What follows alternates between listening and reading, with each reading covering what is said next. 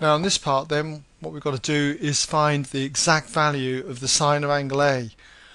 And we've already discovered that cosine A is 3/4, and there's two ways that spring to mind that we could do this. One way is to draw a triangle. Let's just draw a triangle like this, a right angle triangle that is. It's not drawn to scale, but essentially if this were angle A here, okay, in a right angle triangle, then cosine is always the adjacent side over the hypotenuse, and the adjacent side is 3 units, say, which is this side here, and the hypotenuse would be this one. That would be 4. We're looking at a ratio here, okay, so for every 3 in this direction the hypotenuse would be 4 units. Now we could use Pythagoras' theorem to get this side, the opposite side of the triangle. And by Pythagoras' theorem, this side would be the square root of the hypotenuse squared, 4 squared, minus this shorter side here squared. So what you've got is square root of 16 minus 9, which is square root of 7.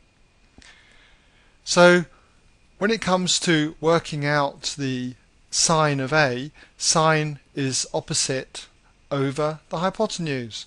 So therefore we would have sine of angle A equals the opposite side, root 7 over 4.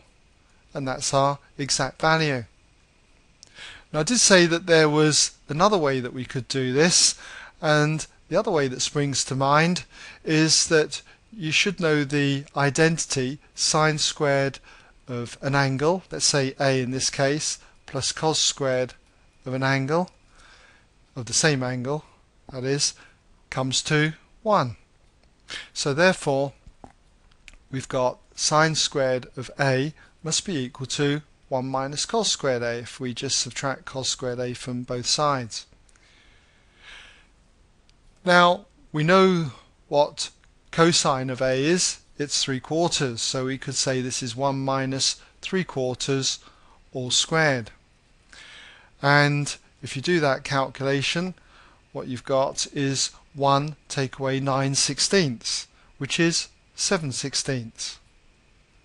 So therefore what we have is sine A must be the square root of 7/16.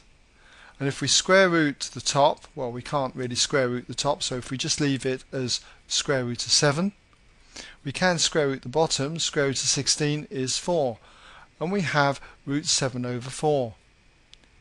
Now normally when you square root something you would have plus or minus, but knowing that this is an acute angle, okay, the sine of any acute angle would always be plus, okay.